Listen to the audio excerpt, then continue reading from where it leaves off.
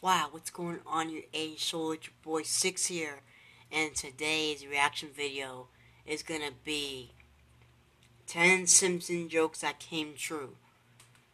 So, yeah, we're gonna go ahead and be reacting to that, and by the way, I'm reacting to this on my tablet, so yeah, that's why you'll be seeing me looking this way now, because I'm gonna be reacting to my tablet and just recording it from here, just so it's a little easier. But, yeah, guys, enjoy the video, alright? Enjoy the video. Let's do this. Everyone's favourite yellow family, the Simpsons, have been cracking us up for decades. But sometimes fact can be funnier than fiction. From real-life octuplets to a man who got kicked out of an all-you-can-eat restaurant, stay tuned to All-Time 10s for 10 Simpsons jokes that came true. 10. Tobacco. In this classic episode, Homer decides to turn his yellow fingers green and plant a mix of crops on the land while hiding out in Grandpa's old farmhouse. But deciding that fertilizer is for amateurs, Homer uses plutonium instead and ends up with a hybrid crop that he names Tobacco, a mix of tomato and tobacco. Tastes like cigarette butts. Despite tasting disgusting, the juicy fruits are highly addictive, Gimme, I want more. making the produce extremely popular. In 2003, operations analyst Rob Bauer became inspired by the episode and decided to grow his own tobacco plant by grafting together a tobacco root and a tomato stem. Forensic scientists even confirmed that the plant's leaves contain nicotine. Bauer's ingenuity gained him some attention, and he was invited to meet the writer of the Simpsons episode, Ian Maxton Graham. He even fed him a real-life tobacco. 9. Lunch mats. Yum. Lunch Lady Doris is frequently seen putting questionable ingredients into the school children's lunch meals, including horse testicles and even a gym mat. There's very little meat in these gym mats. And unfortunately, it's not just the poor kids at Springfield Elementary who are forced to eat that crap. In 2013, European countries were rocked with the news that supermarket food labelled as containing beef secretly contained horse meat, in some cases as much as 100%. Meanwhile, on the other side of the pond, in 2011, food bloggers reported that a Simpsons joke had come true when it was discovered that the McRib burger shared an ingredient otherwise found in yoga mats. The ingredient in question is azodicarbonamide, which is found in foam products and also acts as a flour bleaching agent. This means that the yoga mat ingredient is in every single bun in McDonald's and most fast food joints. However, it has been banned in Europe for potentially contributing to asthma. 8. All you can eat? We all know Homer loves his food, and this is no more evident than in the episode New Kid on the Block, when he takes all you can eat a bit too literally. After hours of gorging food at the seafood buffet in the Frying Dutchman, Homer is eventually thrown out. But feeling like he suffered a huge injustice by not eating the sea captain out of business, Homer takes the restaurant to court, suing them for failing to live up to the promise of all you can eat. Hey! Now from Springfield to Wisconsin, where Homer's predicament became a real problem for Bill With, who visited Chuck's place in the hope of taking advantage of their all-you-can-eat promotion. After he'd eaten 12 whole fish, the restaurant complained that they were running out of food. They gave With another 8 fish and agreed that the meal was on the house if he promised to leave the site.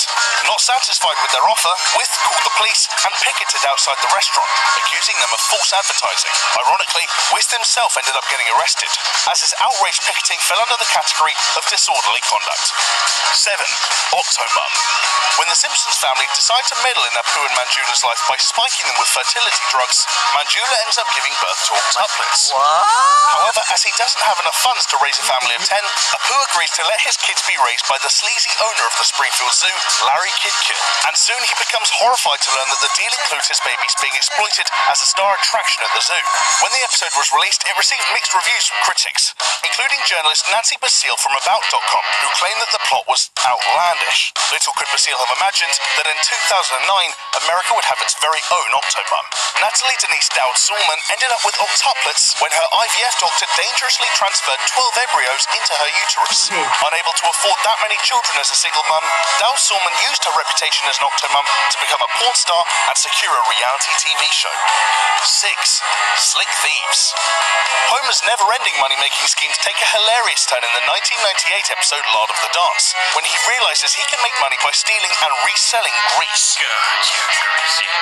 Mr. Maruka, help! He even pulls Bart out of school to help with his new business venture. This episode is one of the best, not just because we get to see Willie's buff body, but also because the idea of stealing Grease just sounds so ridiculous. That was until 2011 when the St. Louis Post-Dispatch reported that gangs of thieves were greasing their pockets, pun intended, by stealing and reselling used oil from restaurants. Although it is unknown exactly how much the stolen grease is sold for, it is thought to be a multi-million-dollar business. 5. Leftorium. An episode focusing on left-handedness shouldn't be this funny, but in the 1991 episode When Flanders Failed, viewers have no option but to laugh at Homer's eagerness to see his neighbour Ned fail in his left-handed shop venture. During the episode, Homer witnesses various characters bemoaning the lack of products made for their left-handed predicament. Make Kingman for a left-handed can opener! But rather than directing them towards Flanders' shop, he chooses to stand gleefully in the wings until his neighbour falls into financial ruin.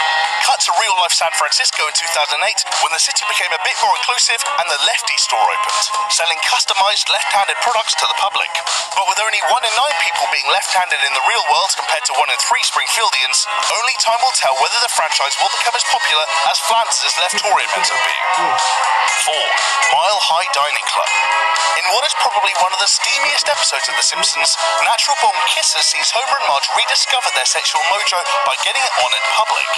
Before the sparks start flying though, Springfield's favourite couple are forced to endure a not-so-romantic date with their kids at Up Up and Buffet, Anniversary, Mom and Dad! a restaurant built inside an airplane which even has the added bonus of simulated turbulence. If you're a high flyer and that actually sounds like your idea of fun, then you'll love the Airplane Restaurant, the self-proclaimed best aviation restaurant in the United States. Located in Colorado, the home of the US Air Force Academy, the restaurant was repurposed from a Boeing KC-97 in 2002. Fit to serve 42 passengers, diners at a time, let's hope that anyone eating here has a better time than Marge and Homer. 3. Trumptastic. In what was meant to be the most absurd joke that Simpsons creator Matt Groening could think of, the episode Bart to the Future sees Donald Trump as President of the United States.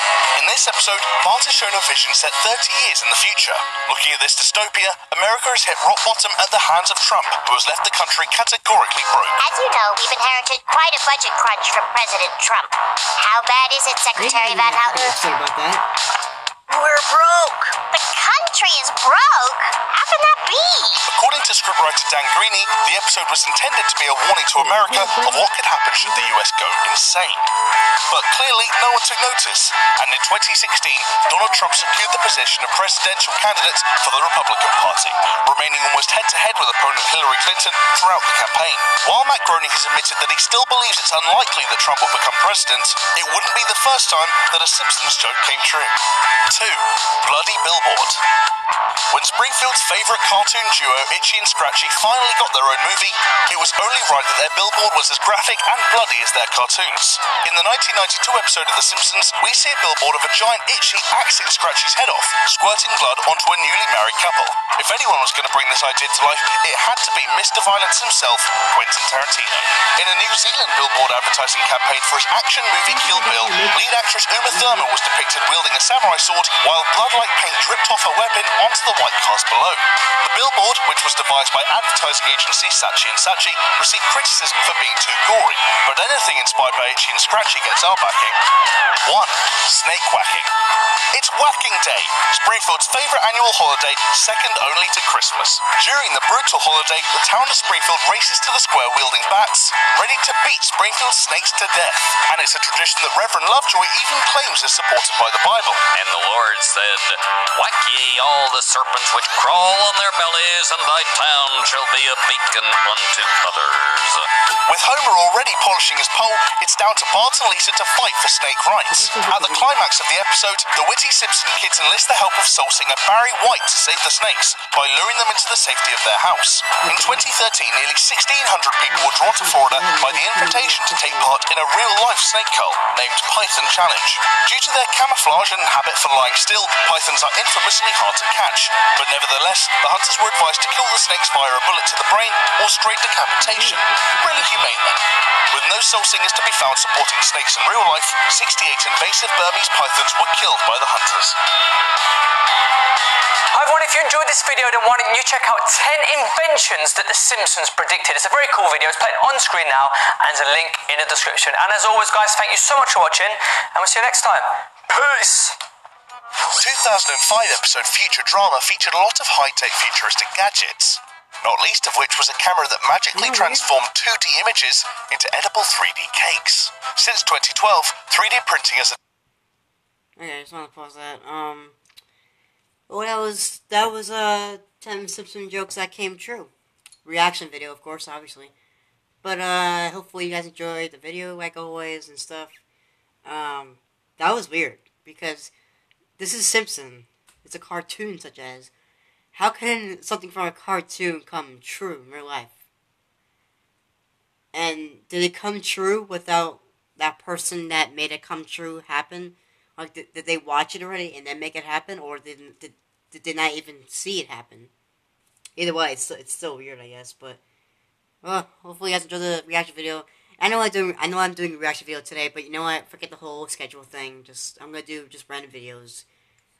I'll probably do challenges on Wednesday still, but I'm definitely gonna still do vlogs on weekends because that's the perfect day to do them. So you'll see vlogs all the time on the weekends. So yeah, but I think I'm just gonna change it a little bit with how I'm gonna be doing reaction reviews. I just do different types of days, whatever. Why not? I just decided to do a reaction video today, so I felt like really doing today. So yeah, hopefully you guys enjoyed the video, and like always, don't forget to follow me on Instagram, Facebook, and don't forget to subscribe to become an AH soldier and to see more of my future videos. And like always, guys, stay fabulous.